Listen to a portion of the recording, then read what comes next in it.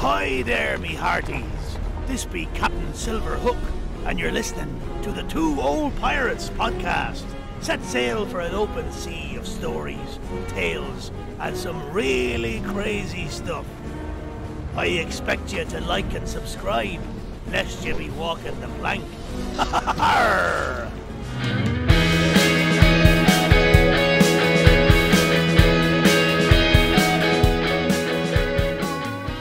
Well, welcome to podcast 94 of the Two Old Pirates. Guess who's back? It's Vinny.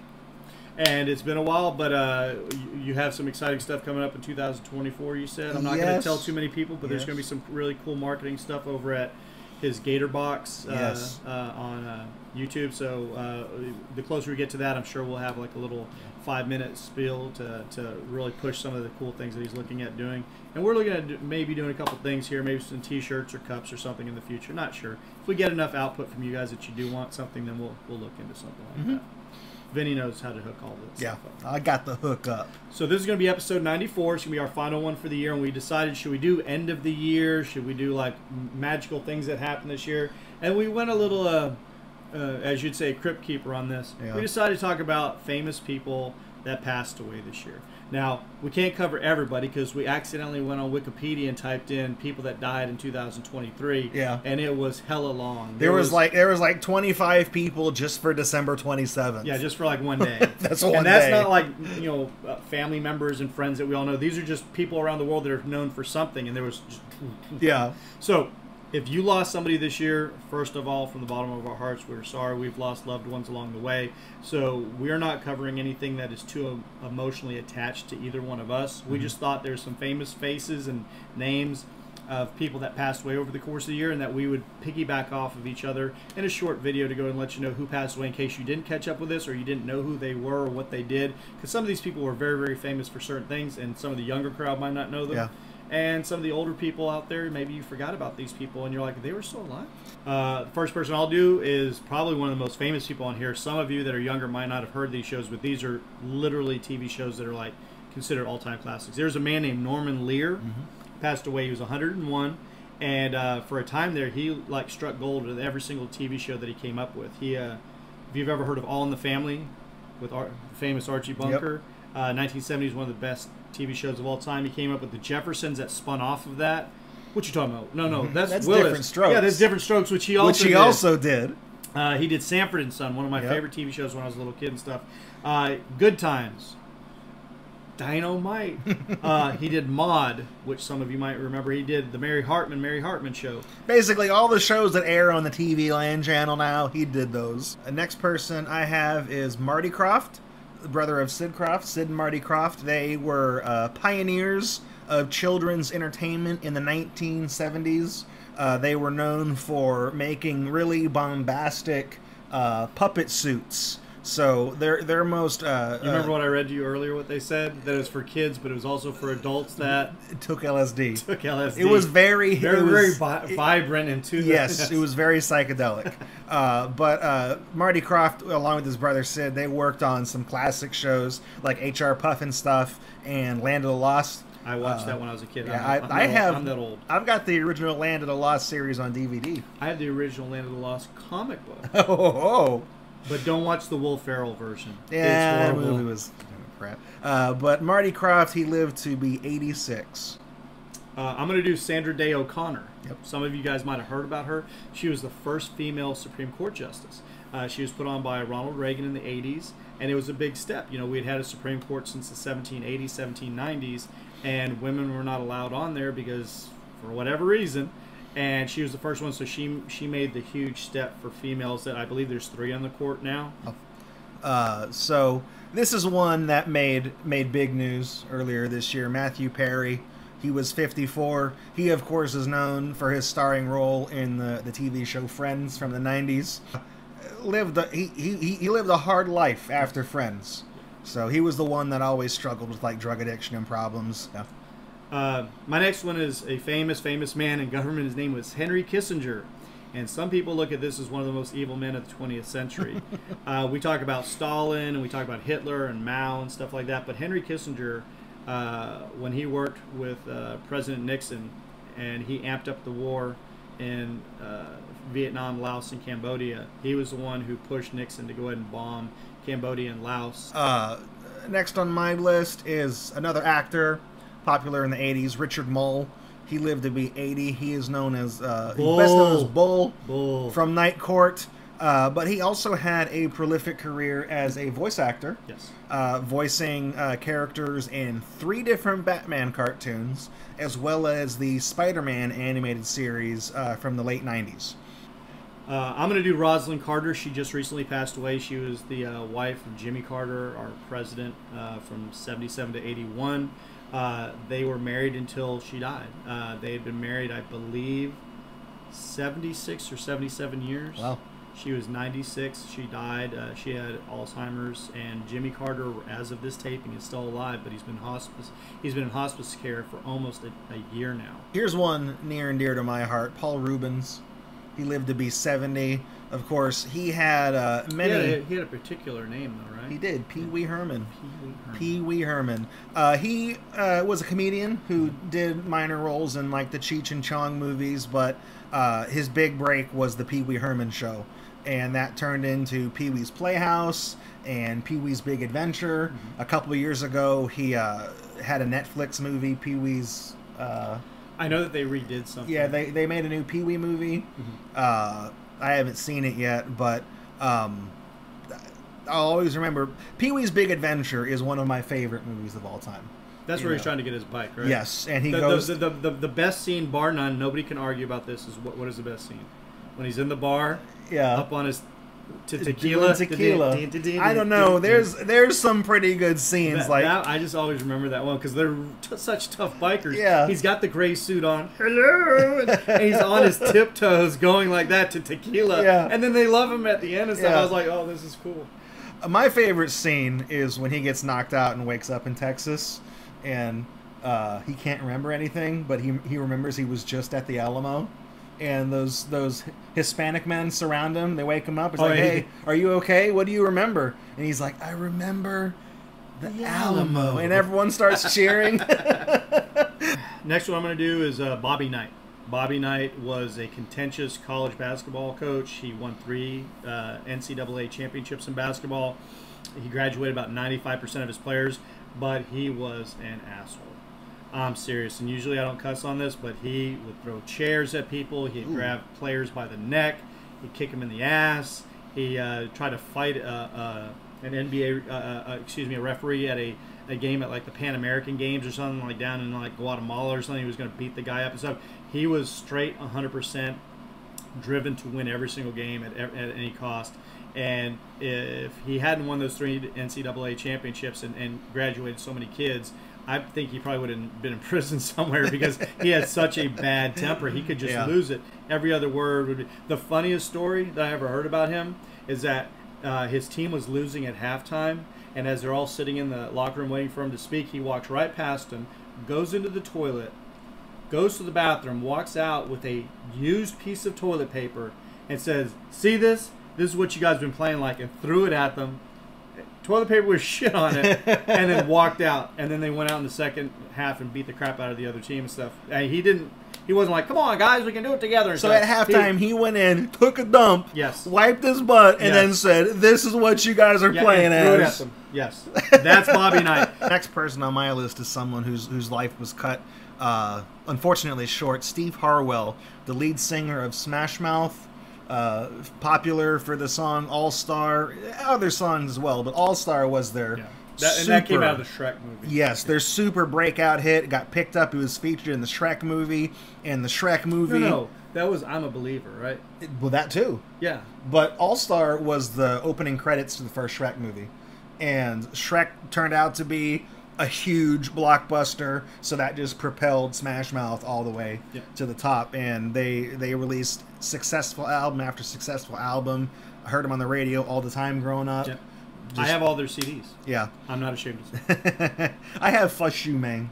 Yes. I've got that one. Walking on the Sun. Yeah. Yes. I've got that one. But he lived to be 56. A man who's considered like the greatest middle linebacker in the history of the NFL. I know there's going to be people that are going to say Luke Kuechly or Ray Lewis or people like that, and those were all tremendous too. But Dick Butkus, and that's his real name. Dick Butkus was like the meanest, most feared linebacker in the 60s and early 70s. And the only reason he had to retire after 8 or 9 years is because of severe knee problems. The guy would not, he would always had to play. He would never take days off. Like you see guys play two sets of downs or something, and then they come off and take a breather or something. He played every single minute of every single game, and he tried to hurt you every single minute. He led the league in tackles, and you talk to anybody, and he only played on 2 winning teams in 9 years. But he showed up for the Chicago Bears every single Sunday to play. And the most famous story that I ever remember about him is that he was in on a tackle, and he came over to the sideline. Mind you, this is the 60s, so like their first aid kit was like a little lunchbox, and they had some bandages in there and maybe some Band-Aids and stuff. That was it. They didn't have any like, put him underneath the tarp, take some x-rays, CT scans and stuff like that. No, it was real football. And what happened was he walked over, and his pinky finger was this way. It was broken sideways. So his hand is like this. Evidently, the doctor on the sidelines passed out because he was so gross. And he's all fixed it. This is in between plays. He ran over there. They called a timeout, and they're like, that has to be surgically repaired. You've broken the bone. It's splintered. And he's all like, fix it. And they said, we can't. So what he did is he took it and snapped it back in place like that. And he's all, tape it. And they taped these 2 fingers together, and he went back in and didn't miss a play. They don't make players like that very much anymore. Jimmy Buffett, he lived to be 76. He is perhaps most well known for his song Margaritaville, which became his flagship thing. There's Bar and Grill. Parrot Heads. Yeah, Parrot Heads, Margaritaville. That's all. Margaritaville is the place that they sell shirts and food. Yep. So, but his fans are known as Parrot Heads. Yeah, Parrot Heads. And they would follow him everywhere. Yep. This is a guy who had a long catalog of music. Yeah. I have everything he ever recorded.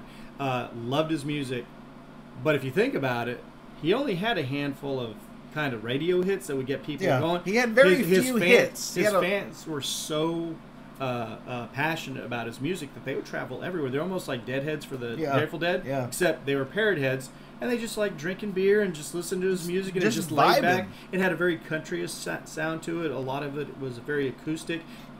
I'm going to do Raquel Welch. Okay. Raquel Welch, if you like Megan Fox, if you're younger and you're like, man, Megan Fox is it, or if you remember like, what's her name that was with Tommy Lee and all them? Pamela Anderson. Pamela Anderson. These are like, they were called sex pots.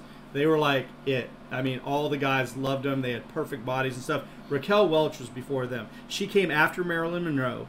And in the mid to late 60s, all through the 70s and 80s, she was like it. She was a pinup girl in the 60s. She starred in a bunch of different movies. But the thing is, the difference between like Megan Fox and Pamela Anderson was she literally could act. She was nominated for Emmys and some Tonys and stuff like that, so she could act and sing. And it wasn't just her body and her sex appeal, although that was a huge, significant thing. But people she actually had talent, and she was respected as an actress. So Raquel Welch, unfortunately, passed away at the age of 82 this year. It meant a lot to childhood me. Bob Barker, the host of The Price is Right. He lived to be 99, and there were a lot of jokes going around where people say he got closest without going over to 100. Just like the rules in The Price is Right, where people are wagering how much they think the showcases are worth.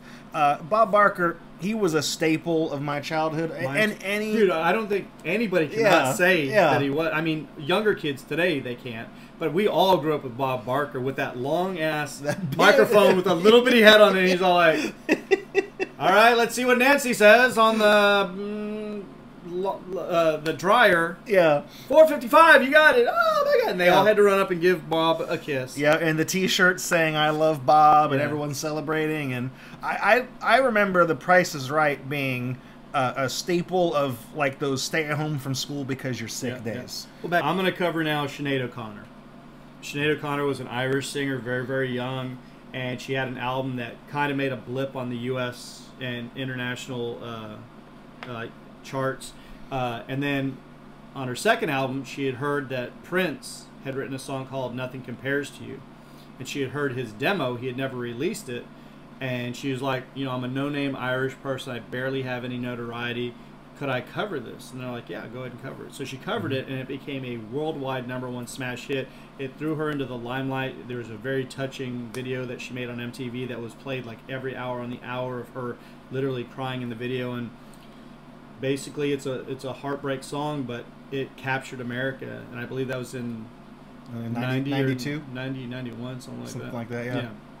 And it took us over. Everybody knew the words to it, and of course Prince got all the residuals from that, but she put her name on the map, and she was famous, and she toured, and then unfortunately, well, now that we look back, fortunately she did. She went on Saturday Night Live to perform, and she did a song a cappella, and then at the end of the song, she pulled out a picture of the Pope and tore it in half, and she said, "Fight the real monsters." Fight the real monsters. Fight the real enemies. Yeah.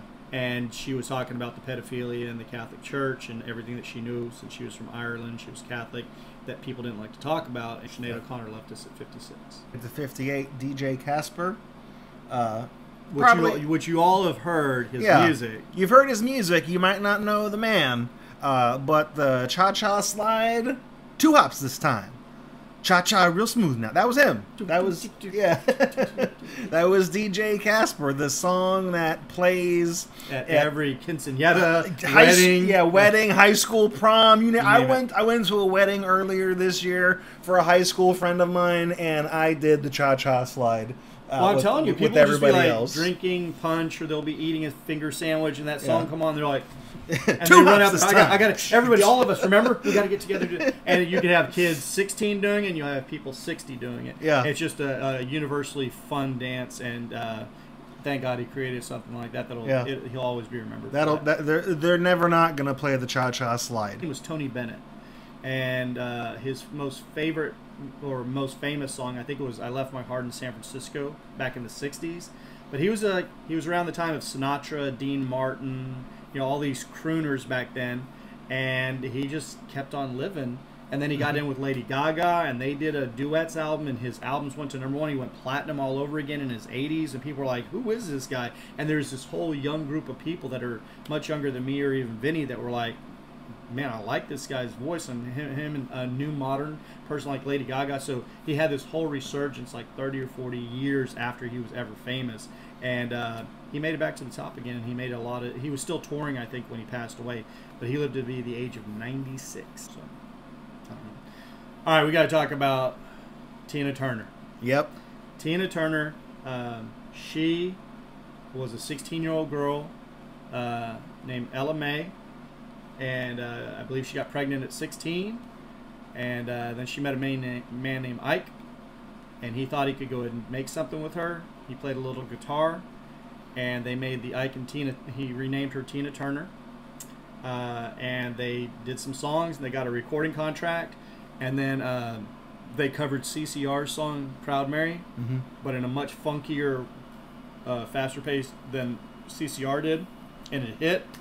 And then they got on the Merv Griffin show, and they got on all these different shows, and that was it. But all during that time, evidently, he was beating the living crap out of Tina. And in 1976, she left him for good. She left the children. She left the money. All she asked for is, "Can I have my stage name, Tina Turner? That's all I have." And she didn't do anything a whole lot from 76 until 84. In 1984, she got another recording contract, and we were all blown away with What's Love Got to Do with It. Yep. Private Dancer. We Don't Need Another Hero. I mean, song after song after song started coming out, and she was back on top, bigger than ever, hitting #1, going platinum, and she continued that for probably another 2 decades with songs with Bryan Adams and stuff like that. But in the last couple of years, she hasn't been well, and she unfortunately passed away this year at the age of 83. But Tina Turner had been voted in the 80s as the lady with the sexiest legs in America. She always wore short skirts, and didn't matter if you were white, black, from Mars, anything, you'd look at those legs and be like, dang. Yeah. And so she was known for her sex appeal, but she was a very soulful singer, and she in personal health. Sue Johansson. I didn't even remember who she was until you brought it up, and I was like, really, we're going to cover this person? But I remember her. So she is a sex counselor from Canada, and in the early 2000s, she hosted Talk Sex on the Oxygen Network for Women, where it was a live call-in show where couples would call in with their marital questions, and Sue would talk in an open and frank manner about the penis and the vagina. And I just think it was really groundbreaking television for the era. just like so open it's like, about hey, it. do you like peanut butter and jelly? That's how they talk, just like normal like that. But it was about hardcore sexual stuff about couples, and they were out there about it. In America, we're kind of conservative about stuff like that. Yeah. And she was not conservative, and I mean, every now and then you turn it on, you'd wonder what she's talking about tonight. Yeah. So she lived to be 92, the ripe old age of 92. Next up will be David Crosby. This guy is in the Rock and Roll Hall of Fame for two different bands. He originally was with the Byrds in the 60s with 8 Miles High and Turn, Turn, Turn and Mr. Tambourine Man. And he kind of noodled his way out of that band because he was very ornery. A lot of musicians couldn't get along with him because it was his way or the highway. Then he hooked up with a guy named Stephen Stills and a guy named Graham Nash, and they made Crosby, Stills, and Nash. And they added Neil Young for 1 or 2 albums, and they're in the Rock and Roll Hall of Fame. But you got this beautiful harmony of these different voices, these 3 to 4 men, where whenever they played their acoustic guitars and would harmonize, it'd be beautiful. Listen to like Sweet Judy Blue Eyes, or Our Children, or Our House, or Teach Your Children Well. There's all these different songs. The next person I'm going to cover is somebody everybody in here should probably know if you've ever watched a John Wick movie. But I remember the guy from back in the 80s, back in the early 2000s on a show called The Wire. And his name was Lance Reddick. Mm-hmm. Off screen, evidently the sweetest guy in the world. But he had this demeanor on screen that just sucked you in. So if you remember the John Wick movies, whenever he goes to the big hotel? The Continental. He's the one who's all like, hello, Mr. Wick. He's the man who's like standing behind and gets him his room and stuff. But he was in The Wire, which is considered one of the greatest TV shows of all time. I believe he's also in Bosch, which was another TV show that's on like Amazon. But Lance Reddick was an amazing, amazing actor and died far too young. He was only 60 years old. Yeah. Next is another musician, Gordon Lightfoot. If you didn't know about Gordo, he was a Canadian musician, and he came up the old way of touring and just playing and playing and playing. And then finally in 1972, I believe it was, he had his first big hit, and it was called If You Could Read My Mind. He was what you would call like a folk singer. Not a whole lot of instrumentation, him and acoustic, maybe a little bit of other guitar, and maybe some drums. But that went platinum. And then he had his biggest hit with Sundown, which was actually my brother. That was his favorite song. His name, my brother Peter, that was his favorite song was Sundown by Gordon Lightfoot. When I was a little bitty kid and I heard this very haunting song come on the radio, and I had to like it. You can ask your mom about this. Mm-hmm. It was called The Wreck of the Edmund Fitzgerald. Yep. And I remember hearing that as a little bitty boy, like 3 or 4 years of age, and it's just always stuck with me, and that's one of my favorite songs of all time, especially from the 70s. Next up on my list, the pioneer of trash TV in the 90s, love him or hate him, Jerry Springer, died at 79. He was the host of the Jerry Springer Show, and that was he's the one who started like the UFC stuff. His show pioneered the daytime tabloid programming, just trash TV, where the dregs of society would agree to come on his show for a nominal fee and just air their dirty laundry and hash it out. You are not the father, you are the father. My husband. I've been dating this one, and that's my cousin, and we have a child. Just the most outlandish stuff. My husband is now my wife, transgender. But there was 2 different things. I don't know how well you remember this, but there was 2 specific things about the audience that showed up.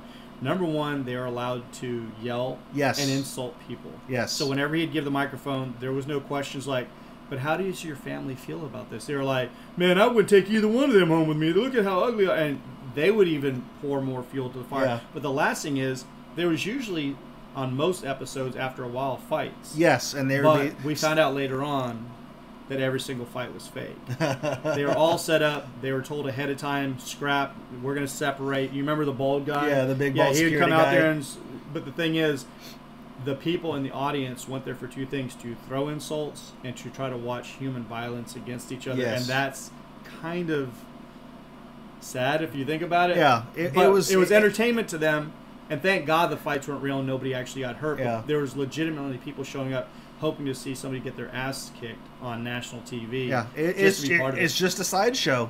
You know, anything you could possibly think of, like it got really crazy. The KKK was on there. You know, like it's Satanists. Oh yeah.